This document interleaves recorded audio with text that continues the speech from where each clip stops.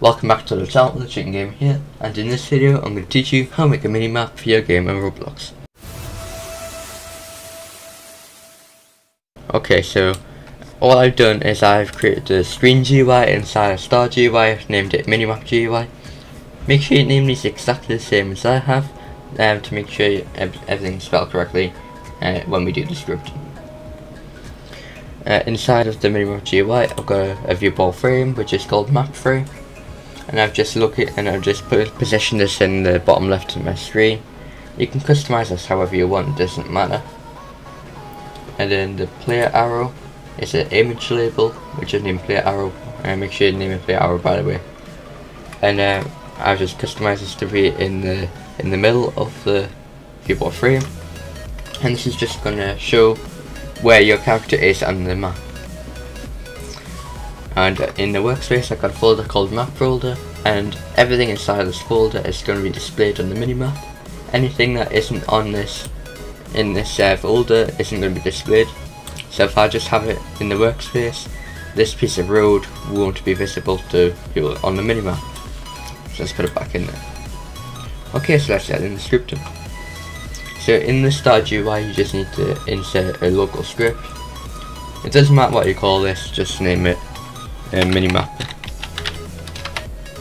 script, and just copy everything I type. Make sure you get all the capitalization correct, as it's very important. It'll probably not work if you type anything different. Let's just start.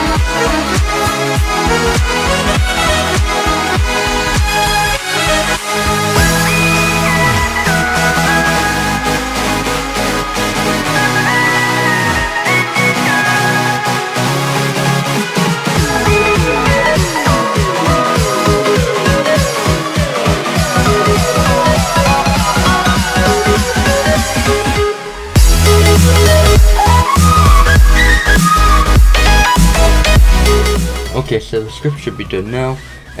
Where's this 1500 here? This is just the amount of studs off the ground and that the person in it would see. So this is like the position of the camera really. So you can have this higher or lower as much as you want. It's just how many studs off the ground the camera will be. I think I might up mine to 2000. I think that's about reasonable height.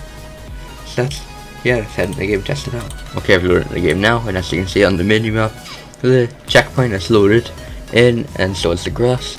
And you can see the arrow shows where my character is. And if I head towards the road, you can see that it shows up. You see that my pointer is facing the direction where my character is walking. So if I'm walking north, it will point north. This is actually facing north on the map, so that's why it's pointing that way. If I'm going south, it'll be pointing that way. So this video helped me want to see more. Make sure you like, subscribe, turn the bell if you know if I have another video comes out. So yeah, I'll see you in the next video. Goodbye.